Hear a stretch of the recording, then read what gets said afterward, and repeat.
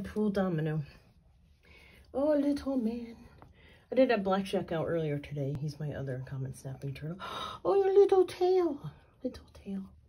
And Blackjack bit me. So Blackjack's in trouble. This is not Blackjack. Actually, here's a good example of a common snapping turtle. I have been asked before. I've been asked if they can get into their shells.